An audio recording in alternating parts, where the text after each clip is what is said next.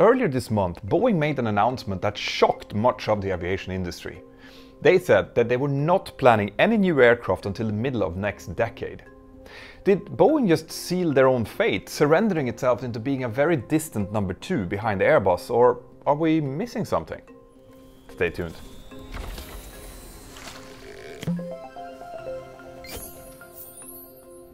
Boeing recently held its first Investor Day since 2018. This was an important event where they had the chance to lay out their plans for the next decade and beyond. It was a hotly anticipated event by the industry, given how many obstacles Boeing have faced between 2018 and where they are now. They've faced issues with the Boeing 737 MAX, the production of its 787, the development of the 777X, and a host of problems affecting military programs, and then of course the pandemic. Investors were really keen to hear how Boeing were planning to fix these issues, how they were going to regain its position in the market and to restore confidence in general. The industry didn't really have a concrete picture of Boeing's strategy after all of those problems began, but it appears that the plans that Boeing presented, including a projected economic recovery by 2025 or 26, generally satisfied Wall Street. But what really caught the attention of the industry insiders was one specific statement made by Boeing CEO Dave Calhoun. He said that Boeing's next all-new design will not enter service until at least the middle of next decade. He also said that he doesn't think that the company will even start designing it before 2030. This is an extraordinary statement. I mean, some industry observers had indeed guessed that Boeing wasn't going to announce a new aircraft program soon, but hearing that this was actually the plan directly from Boeing's CEO felt a bit unreal, and this is the reason why. So Boeing's last all-new aircraft design is the 787 Dreamliner, which entered service in 2011. If Boeing really does launch its next aircraft in 2035 or even 1 or 2 years later, which isn't an unusual delay for a new aircraft, then it will have had at least a 25-year gap between new aircraft launches. To put this into perspective, John Ostrower in the Air Current pointed out that in a 27-year period in the 20th century, Boeing released the 707, 727, 737, 747, 757 and 767. So even if we accept that modern aircraft are harder and slower to develop and certify, 25 years without a new design just isn't normal for a manufacturer like Boeing. So then why would they do that? Well, we know that Boeing still has a lot of aircraft programs to sort out, but why would they make such a huge innovation gap official? Well, it turns out that there are actually some simple answers to this. Because for it to be worth it for Boeing to invest a boatload of money into a new aircraft design, Boeing believes that this new design must be considerably more efficient than the current designs are. With gradual improvements, current engine technology could improve efficiency by around 10%, which Boeing says it just is not good enough. But General Electric in the United States and Safran in France have a joint venture called CFM, who are the makers of the current engines for the Boeing 737 family, for example. They are now working on something called the CFM RISE, which is an open fan program that could replace the high bypass turbofan engines that we use on all modern aircraft today. The open fan would effectively increase the bypass ratio, meaning the amount of air that is pushed past the engine core by a lot, improving efficiency much further.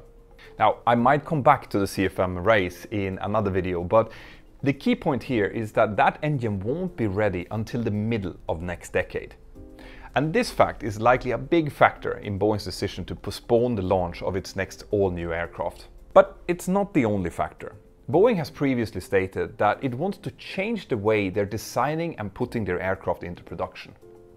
Because what most people don't realize is that right now, getting a design from the prototype stage into a full production is in itself a very time-consuming project, especially when a lot of subcontractors are involved.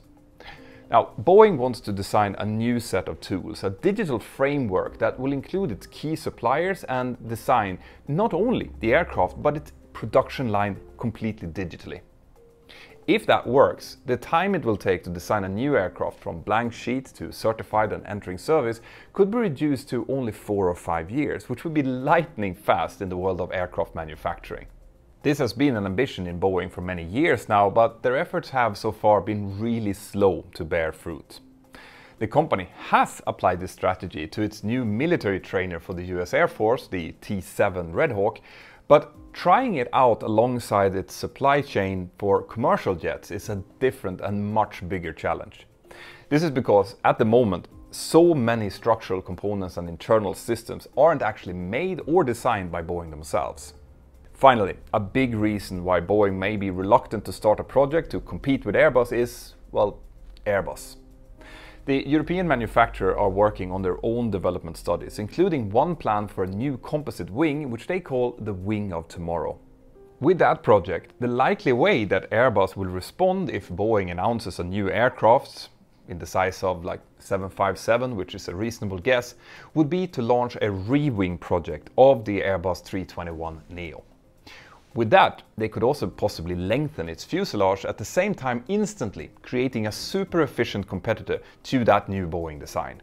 So, to recap then, Boeing is likely waiting for Safran's next generation RISE engine, which will become available around 2035. They also need time to develop their digital design and production tools, and they need to wait until the offerings of Airbus gets a bit older and will no longer be competitive enough with the new wing, forcing Airbus to design an all-new aircraft as well. So then it all makes sense, and Boeing just decided to wait this one out. Or did they? After this short message from my sponsor, I will tell you what might actually be happening. Are your kids having trouble learning maths? Maybe you yourself find some STEM subject challenging, like computer science or scientific thinking. If that's the case, you should definitely check out today's sponsor, which is Brilliant, an absolutely fantastic interactive STEM learning tool. Brilliant has more than 60 different courses in things like algorithms, scientific thinking, logics, and pre-algebra.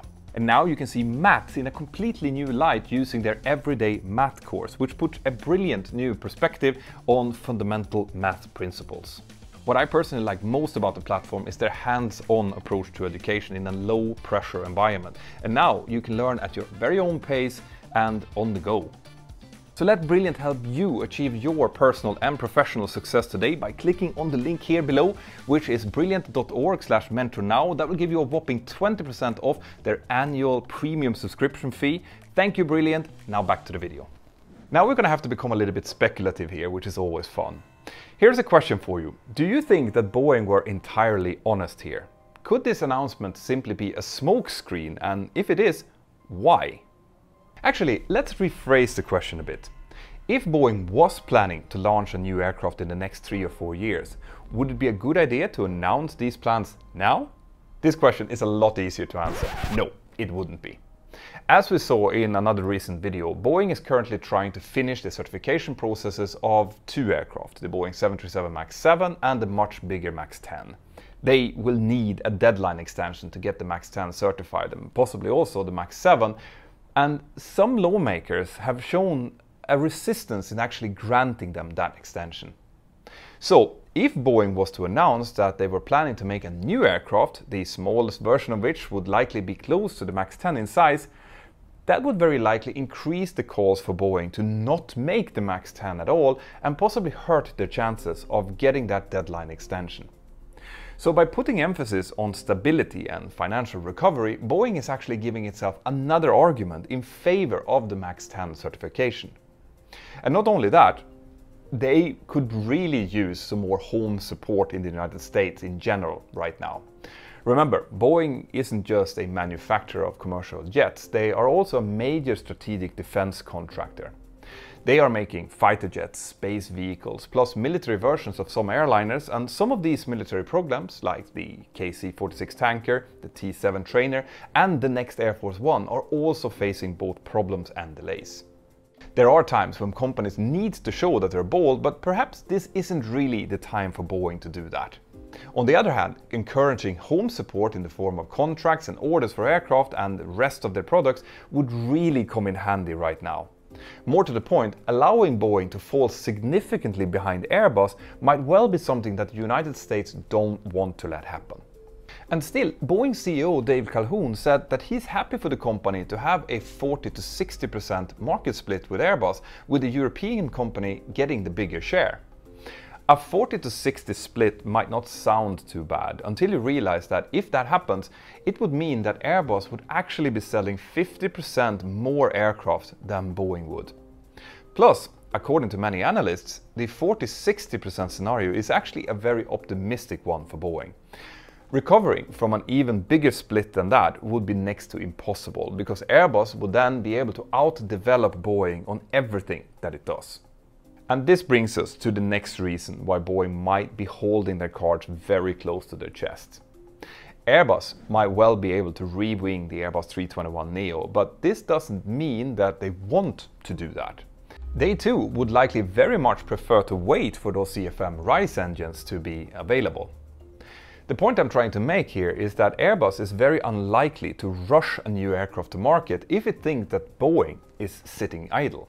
If Boeing launched a plane, Airbus could feel compelled to do the same, but why would Airbus do this if they knew that they will have 60% of the market by doing nothing? Napoleon once said, "Never interrupt your enemy while he's making a mistake," but this also works both ways. So what is supporting that this is the strategy of Boeing then?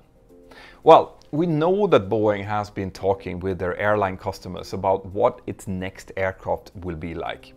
We also know that Boeing was very busy working on the details of a new mid-sized jet and very close to launching it when the 737 MAX was grounded. Initially, those plans were only put on hold, but almost a year after the MAX groundings, Boeing ousted its previous CEO, Dennis Muilenburg. Cancelling the plans for the next jet was one of the first things that the current CEO did. The point here is that Boeing might well have already done quite a lot of design work on this new aircraft. Boeing's new CEO said in his recent announcement on the investor conference, "I don't think we're gonna even get to the drawing board this decade." But the basis of this aircraft might already be somewhere on a drawing board waiting. Another bit of evidence pointing in this direction is that according to Leham News, Boeing is gradually increasing its spending on research and development. It's still not quite at pre-pandemic levels back when Boeing's next aircraft was actively being worked on, but it's heading that way. They're also hiring new engineers, and they're trying a bit harder to retain the engineers that they already have on the payroll. Obviously, this is only speculations. In practice, developing an all-new aircraft would involve a lot of people and companies, including customers like airlines, lessors and suppliers. Trying to do that in secret would be, well, tricky to put it mildly. So if Boeing is working on something, it won't stay secret for very long. Boeing and Airbus share a lot of suppliers after all. Again, Boeing's CEO reassured investors about the company's return to financial stability in terms of free cash flow by 2025 or 26. If that is indeed the case, that would be a great time to announce that a new aircraft is in the works. Keeping it under the wraps until then would give Boeing a good head start against Airbus. Of course, that new aircraft would have to then work with current engine technology, at least to start with, but with efficiency improvements to the airframe and lower production costs thanks to the new digital frameworks we were talking about before, the new aircraft would likely still be competitive, especially if Boeing would design it with the future RISE engine upgrade in mind.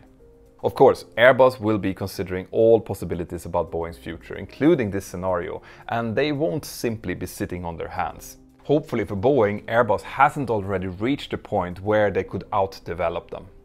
Now, when it comes to the share price, Wall Street is worried about the possibility of a world recession right now, so it likes conservative thinking like the kind Boeing seems to be projecting.